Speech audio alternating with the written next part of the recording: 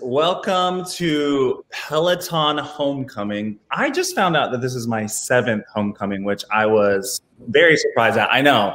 I think I'm about to celebrate 7 years. So it's very exciting to be part of this community and to see the things that we've built together and how far homecoming has come.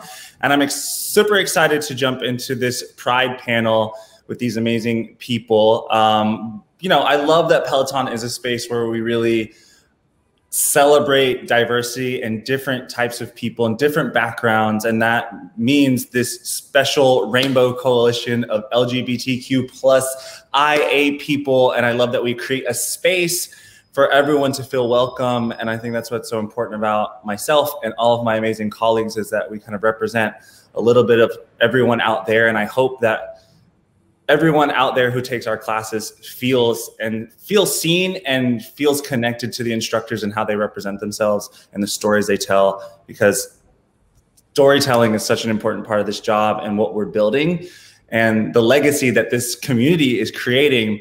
I'm excited to jump into these questions and really just get into it. We've got Jess King here, the beautiful and talented Jess King. So what's up, you guys?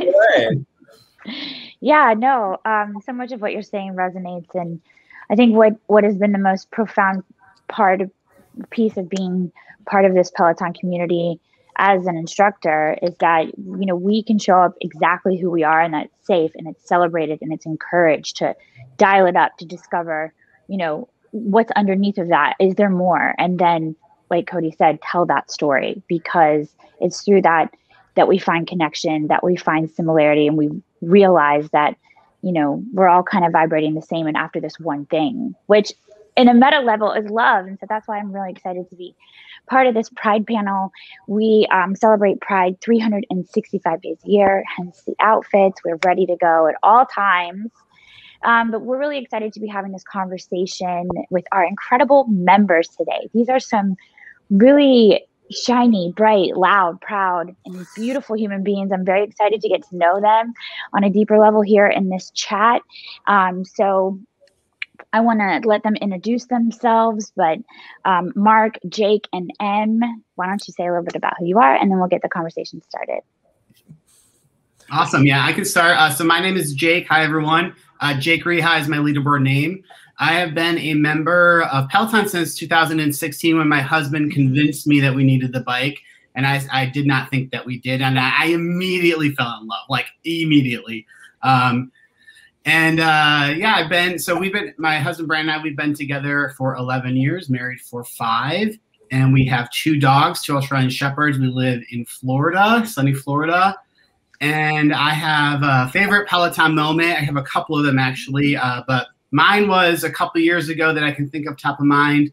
I had PR'd Cody and DJ John Michael's live Pride ride, and I have been trying to chase that PR ever since. Yeah. Fabulous. Well, I'll go next. My name is Mark. Hello, everybody. You can find me on the leaderboard and on Instagram at mark_art. I'm coming to you from the sunny and fabulous Palm Springs, California. I'm a relatively new Peloton member. I got my bike in September, joined in August of last year to get rid of the COVID 5 pounds I had gained from stress eating, and I fell in love immediately with Peloton. I have so many favorite memories and moments as well. I think some of the best workouts are the ones where you don't even remember putting in the effort because it goes by so quickly, or you're having so much fun, like Cody's recent live DJ ride, where there just was so much laughter and kiki between you and John Michael. I literally forgot I was working out. I think my ultimate favorite is the Jess King experience. And I'm not only saying that because you're here now and I can tell you personally, but my gosh, I miss dancing and being in a club. And your series, Jess, just was the perfect escape from a chaotic and stressful world. It's a true celebration of our uniqueness and love. So thank you for that. It's really my ultimate favorite memory with Peloton. Thank you. I'm very touched by that. Thank you so much. Hi, all. I'm really excited to be here. My name is Em. My pronouns are they, them. I am a member of the Peloton Pride community and hashtag, and I identify as a non-binary bisexual person. My leaderboard is M and Den. So not super creative, but you can tell that I live in Denver. And I've also not been a Peloton member very long. I started this summer and have really talked everyone's ear off ever since, and kind of dived straight into the different social media communities. So for my favorite Peloton moments, I would say it's a tie for me between I eloped on Halloween, and so doing a live group ride with the Reddit community and like being able to get out those pre-elopement jitters, and it was just really wonderful. Because I'm also, as you can tell, a huge fan of Halloween, but as many LGBTQ members are. And then the other one would be doing the 5-hour simulation Haleakala ride that Christine did, and actually doing it. Wow. So that was really awesome. Wow. Well, you also have another hashtag that I just wanted to shout out that you ride under. Yes. Fellow Latinos. Yeah, Pelatinos. A very proud member of the Pelatinos group, and really, really love them for the incredible and positive Facebook community that they have. Same. Okay. Cody, awesome. Do you want to jump us into some questions? Yeah. Well, thank you all for being here. We're always excited when we get to connect with members and share member stories, and it's very bittersweet. Usually we're doing this in such a large collective during this weekend, and we get to hear so many different people's perspectives and the things that they bring to the bike and the community.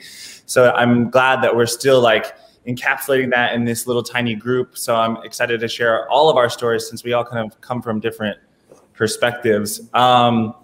So Pride obviously is a month away. It's my favorite month. It's Pride month and my birthday month. My birthday day. I'm not the girl that does birthday month. Wait, Jess. Yes, we're both June, right? I'm end of May, so May 29th. Okay. We're both Gemini. We're both Gemini. So it's about to be Pride month, but like Jess said at the right before we jumped into this, like Pride is 365 days a year. Mm-hmm.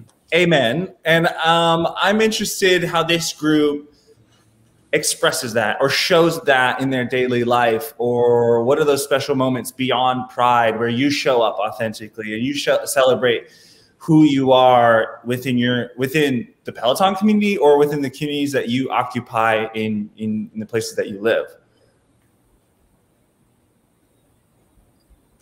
I can go. I think for me, and this has been a journey, is just self-acceptance and being able to talk about like my husband, Brandon. Years ago, I would have never offered that up in conversation when I was meeting new people. And now, like through time and just courage and self-acceptance, like now when I meet new people, I strive to like introduce him as, hey, and I have a husband and his name is Brandon, and using those specific words where, before I just wouldn't have had the courage to say that.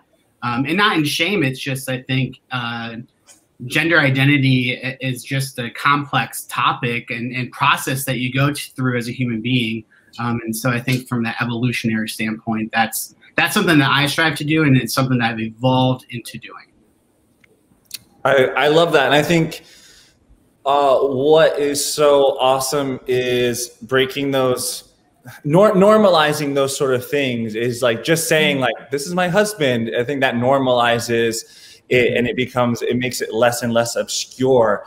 And I think the same with M, introducing themselves with their pronouns, like that is something that normalizes that conversation and, makes it less and less obscure. So that just becomes like not even a blip in the radar. So I think that's an awesome perspective. Mm-hmm. Yeah, I definitely had like a pretty similar experience too. It wasn't every day that I would, it was pretty recently that I felt comfortable like telling people my pronouns up front. And my current job is it's the first job I've ever had as an adult outside of college that I was very open about my gender identity through the application process. And that was a huge point of pride for me, and a huge leap of faith too, because I think it was really, really scary. And I think in a lot of ways, you're still constantly coming out. But ultimately, I think when it comes to how I live Pride, 365 days is that I try really hard not to treat any of my identities as a footnote, and trying to bring my full self in to everything that I do. I do anti-violence work, and my queerness, my gender identity, my Latinidad, like it's all of the different parts of me are showing up in that work every day. That's amazing. That's amazing, Em. You inspire me just by hearing you speak right now. And I really, really appreciate that. For me, in my identity, Pride 365 means being my authentic self. I mean, as we've already heard, many of us have spent years feeling unworthy, less than, ugly, a sinner, or an outsider. And as the elder of the group, the panel today, I'm 49 years old. So I've had a lot more time, and I've been out for decades now. But slowly but surely, I've learned to not listen to the hate, to not allow others to decide who I am, and instead to forge my own path and love myself for who I am. And I feel it's my duty to be a role model, to work hard, to live a life with integrity, and speak out against injustice and support our most vulnerable. Sometimes it's annoying that behavior labels me as an activist. I'm not an activist. If you want to call me that, so be it. I'm really just a compassionate human being who cares about others. That's ultimately who I am and my identity. Wow. I'm deeply moved by what all of you just said. We are going to try and keep the cadence of getting as much amazing information and questions out of you as possible. But, this is what I'm hearing. I can echo back is that just having courage, finding acceptance for yourself, speaking your truth becomes really powerful, and naming something, claiming it, calling it your own, and then bringing everything you've got to the table as a complete package. Like, you guys think I'm kidding when I'm like, oh, you have to we don't half-ass anything. We use our whole ass. This is what I'm talking about. It's, that's like a cheeky little metaphor for showing up whole with the light and the shadow, and just being like, fuck it, this is who I am. Let's rock. That's right. So that's super exciting. I have a question for you as well. So being that it's been a pretty long year, and our avenues for expression and opportunity for that have, radically changed and shifted. But, part of what makes Pride, the essence of Pride is joy, right? It's a full celebration of ourselves, of love. And so I just want to know, how have you been able to create joy in this year, hold on to joy, protect your energy, and then ultimately everyone feels a call to action to some capacity, right? Like, you're feeling like an activist, or working in these organizations to unravel a lot of these things that get in the way of just seeing each other as lovable beings. So yeah, I'd love to hear from you how you hold on to joy and how you create it. So one of the ways that I created joy this past year is, it has been a really hard year. And I was supposed to have a traditional wedding, or sort of traditional wedding. And I decided to elope anyways, because that was something that I could still celebrate in a really hard year. I could celebrate my partnership and my love. And then I really try to share that with others. I work with students. And one of the things I always end most of my meetings with is what are you doing for yourself? What are you doing for self-care? How are you going to have a moment of joy just for you? Because you have so many different responsibilities going on. You can't pour from an empty cup. Yep. For me, I create joy through Cosmo Fridays with RuPaul's Drag Race. Keep it real. Keep it real. Thankfully, this year was the longest season of RuPaul's Drag Race history, so that's helped out. True story. That was this was season 13, so season 12 last year. that it was like we did drinks on Friday nights with Drag Race. I would try something else. I would try something new every Friday. Some things were great. Some things were a hot mess, but I love that. No, but like in all seriousness though, like for me, it's tough because, you know, you can go down a dark path when you have like such negativity. Over the last year, there was a lot of darkness that you could hold on to. And so for me, it's just having really being very intentional when I'm feeling those moments of darkness and experiencing them to like bust out of that and say, you know, I'm not going to step into that, because if I do, I know I'll be in there for a long time. And what's your vehicle to doing that? It's literally just like it's a mood change. Like it's just taking a moment, breathing and resetting myself and say, okay, let's step into the right direction, not to the left, you know. Would I add or challenge that you can double down on that when you move also?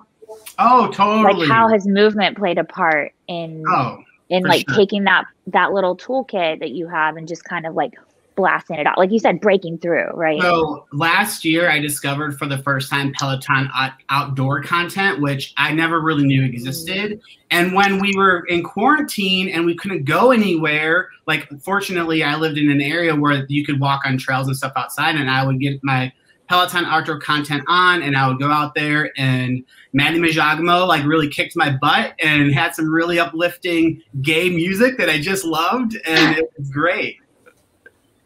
Amazing. Mark, do you want to answer? How do you create joy? How do you hold on to joy? Oh, yeah. So in my circle of friends, I'm known as the fashion person. I really like to express myself through clothing, clearly.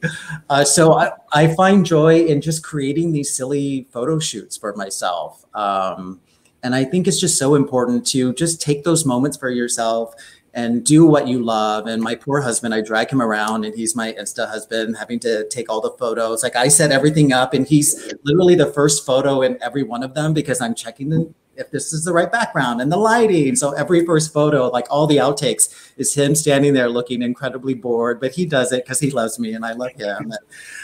There was a moment a few years ago. For 10 years, I ran this fashion blog. And after the last president election, I thought it's so stupid of me to do this. There's so many more important things in the world to do. And I almost stopped doing it because I thought it was just a waste of time, and then stopped myself and realized I'm honoring my own creativity, my need to be expressive by continuing these silly photo shoots that ended up taking a somewhat of a political stance in the clothes I was wearing and in the narrative that I was telling through these photo shoots.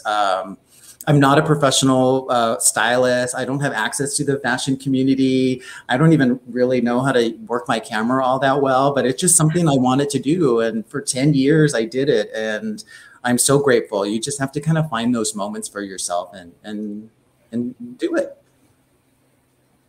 Yeah, absolutely. All right, we have a live question. Do you want to grab a couple of these, Cody? Oh, absolutely. Cody, what is your hype song to celebrate yourself? What is your hype song? I feel like I got this question the other day, and I'm embarrassed. Like I couldn't find like the hype song. I mean, like I guess like "Levitating" by Dua Lipa. Every time I hear that, I'm like in a good ass mood. Like I don't know where. I feel like I was in like CVS the other day, and it was on. I was just like pumping down the and every remix of it too. Like there's so many. There's so every many. Remix is so good. Yeah, I second that for sure. Does anybody else have another hype song that the world needs to know about? Oh, "Call Me by Your Name" by Lil Nas X. It's really hard not to be all about that right now. Should we just stop this conversation and talk about that music video first? Oh my gosh. I wouldn't be opposed. Okay, wait. I'm going to tie it all in. So, Mark, you just, thank you for sharing what you did about feeling expressive and creating and art and creation as a vehicle of understanding, expressing, emoting, working through, processing what's going on internally, externally, the world around us and within us, creation and being, you know, what I like to call is like a weirdo, and just like celebrating and creating and making things and not even worrying about if it's good or not. Just like, you know, you're called to that. All right. So how has the creativity of Lil Nas X really, like, you know, pushed the boundaries, but also, like, personally, I feel like did us so proud. Like, what an incredible, beautiful journey. Anyway, somebody else tell me what they think of that video and like what it means, what it meant. Oh gosh, it's everything. It's everything. Just somebody being their authentic self, even though knowing that there would be so much criticism for the content or the message, he did it anyway. I was so inspired. I watched it on loop for hours on end. He's just an amazing artist and such an inspiration. Yeah, absolutely. And I think it's really, really hard for queer men of color to find positive representations of queerness in the media. And so, like, I really commend Lil Nas X for like making that space and making it easier for the next generation of gay rappers or any media creators to be actually themselves. I had a conversation with one of my best friends about this, and I was just like, no one's dropped something like that's had like such a mark and like made a statement, like probably since like something Madonna did in the 90s with like just like being so in your face about it and like making you think. I'm like super proud of him. So it's going to be like such a pride anthem this year. It's like, I was like, girl, wait for the remixes. They're going to be all over the clubs. It's just like nothing but that song. Yeah, Jake, I'm here for it. Jake, did you want to lead us into the next question? Sure. Yeah, I can do that. So this will be for the group. So besides accepting and including, what can an ally do to best support the LGBTQ plus community? I think one of the biggest things you can do is like radically accept someone and show up for them as they are asking for you to show up for them. I think there's often this idea that like you have to show up for someone's identity the way that you think that looks. And really we need to actually be talking to the queer folks in our lives and making sure that, you know, we're in touch with what different communities are actually doing and talking about, and making sure that we have spaces that are safe to come out in to begin with, because it can't be like reactive. We have to be really proactive in making sure that, like I said earlier, like queerness isn't a footnote, right? So normalizing language like partner, asking people for pronouns, those are all things that make it easier for people to say, hey, this is actually who I am. Thank you for seeing me. I love that. I actually lead a employee resource group at work, and it's, you know, identifying members of the community and allies. And not surprisingly, I guess, but we have more allies than we do identifying members, which I absolutely love. And one of the things that we talked about over the last year was, you know, what does allyship mean? And is it one thing, or is it a spectrum of sense? And we talk about it as a spectrum. You know, some people early on in their allyship might just say, well, I have a brother who is gay, and that doesn't bother me. Well, that, you know, you're an ally. And then you can grow and evolve that over time to be more active within, you know, participating in events or marches, etc. Yeah, I totally agree. I think even for me, I think someone can show up as an ally by doing the work, like rolling up the sleeves and doing the work and processing the feelings that arise when you're with certain groups. I think like even in myself, I've had to process that over the years when it comes to maybe like internalize like biphobia or transphobia and be like, well, if someone says I'm bisexual, why am I thinking this, or why am I feeling this? I need to sit with that and process it on my own. And also with like trans community, like, why am I thinking this? Why am I feeling this? I need to go and do the work and do the research and then like figure it out on my own so that I can show up and be the best ally for those communities. I really love that, Cody. I just want to say, like, I think that discomfort is really where that growth actually happens. Yeah. So love that. I think as being members of the community, we need to give the grace and the space for them to go through that process and not judge them if they're getting something wrong, right? Like, right. Knowing that's really challenging. That's super challenging, just because like sometimes we want to be like active, or like the responses that happen in us. And that's what I'm saying. Like, and I hope me saying that, like, I'm saying that, like, I've had to deal with those two specific things and process them on my own as a member of the LGBTQ plus community. So someone who's not even part of the community, I'm sure it's even more of a struggle because we come from a certain perspective. So I hope that inspires people to like do the work and sit with uncomfortable feelings. And I think we learn that. And I know Jess and I speak about it all the time in our workouts. It's like, when you're feeling uncomfortable in a workout, that is a perfect practice for the rest of your life. Right. And the work can look different for everybody. It can take a different amount of time. I remember feeling totally out of control when I came out to my mom. And, you know, we were like best buds, and she was rocked, flipped upside down, could not figure out what just happened. And there was this moment of dissonance, and that was like deadly to me. I was like, no, get figured out, do the work, it's right in your face, do it now. And I'm relentless. I'm like a dog that just like won't let go of the bone. And fortunately, you know, I pressed, and there was a quick evolution, a quick return to love, but it took me being there, trying not to be super reactive or just hold the space for the conversation that needed to happen. So it was my work at the same time, but also, you know, it's the work of the people that whoever we are innately is provoking, right? Like if you're showing up in your wholeness and you're saying, this is who I am, and that provokes somebody, okay, that's indication that they have work to do. You have a choice to hold the space, be there for the journey, figure out a way to communicate, and like, you know, again, return to love. Or, you know, we don't feed the trolls. Like, listen, it's like, with all due respect, love, like seriously, like we have to protect our energy. We have to focus. We have to be around resonant vibration. We have to feel home. We have to have our community. And, you know, so it's been beautiful for me. I love this space. I love representing this community. I love representing femme women in this space. I feel like people are very confused about that.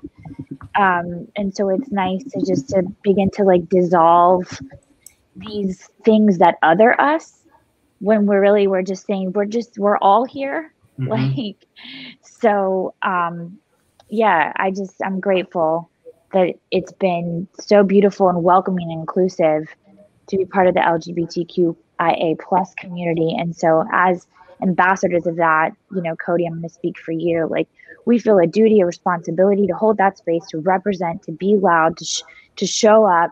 I know for me, that looks like getting creative, right? Like dedicating a whole episode of the Just King experience. Like, I had an opportunity to have a say in my creation. I'm like, well, we're going to celebrate the hell out of this. You know, we have a right to joy. Let's talk about it at this random month of the year, because Pride is more than just 1 month a year. So yeah, is there you should ask a question? Go for it. Yes. I just love the idea of like choice and like making the choice to take that journey with someone versus not feeding the trolls. I think that's so important. So just wanted to echo that. But our next question from, I believe this is from the live chat, is favorite dance move to express yourself, or do you have a pose that you like to do? Okay, well, Mark, we clearly want to hear from you first. Well, I'm old school, so you know, Madonna, Vogue will always do it for me. Love it. You know, I always go to my solid titty shaker or body roll. So we've noticed. Me, never. I think I either like slap my own ass or break into like a little salsa. Just like those are my like, and like maybe both at the same time, you know?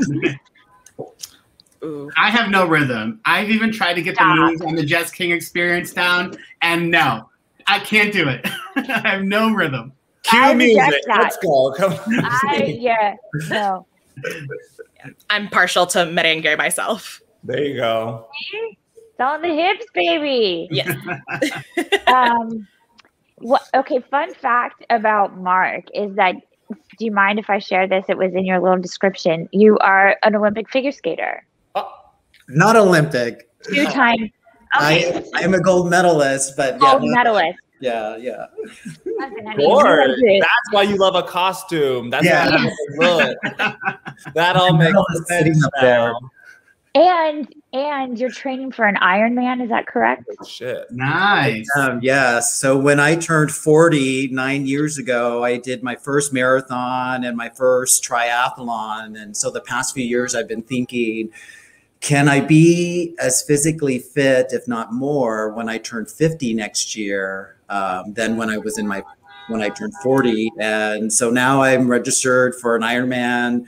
Half Ironman this year. I'm using my Peloton as part of my training to do a full Ironman next year when I actually turn 50. So yes. Awesome. Word. Incredible. You're all very inspirational. I mean, Jake, thank you for starting the Facebook group, for rallying the community together, for being the heartbeat of that. And it was so nice to meet you. Welcome. I know you're kind of new to the family. Thank you for being here, Mark. You are unforgettable. And it is just we don't often get to see who is riding with us unless you guys are tagging us and things or whatever.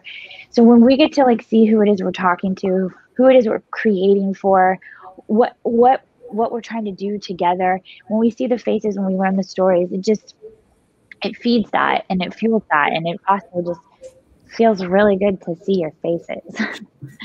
Well, I want to say thank you to you both, and I'm sure you guys hear this time and time again, but you are unapologetically yourselves, and that, especially for the LGBTQ community, does such powerful things, and it's so encouraging, and it's just, you guys are both breaths of fresh air. Like, it's amazing.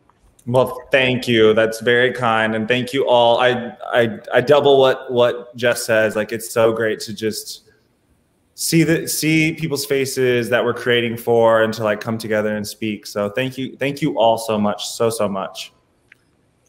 Thank you all for your time Thanks to all today. of our friends who joined us. Bye, y'all.